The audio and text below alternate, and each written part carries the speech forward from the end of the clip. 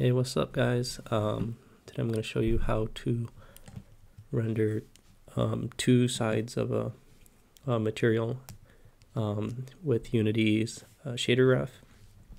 So I am using the universal rendering pipeline to render my materials, and as you can see here I have some materials. The one I will be demonstrating, the double-sided material, is called experimental, so I'm gonna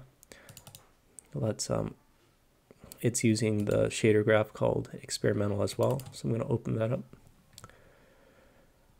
So you can see that I have this thing, and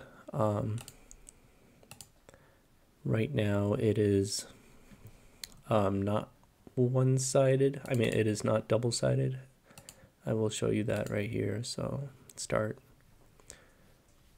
You can see I created a mesh here, and it's supposed to be a tunnel, but you can only see the inside of the tunnel. If I go into scene view, you can see that the faces are only showing from inside the mesh.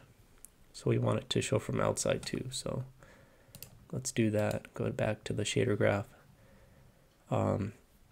So open this up. So there's a window called Graph Inspector. So with that open, go there. In Graph Settings, find the Universal drop down, and look for the option that says Render Face. Change it from the default, which is like front or back, to both. So save your changes. Save asset here. Double click. We can close this now, and let's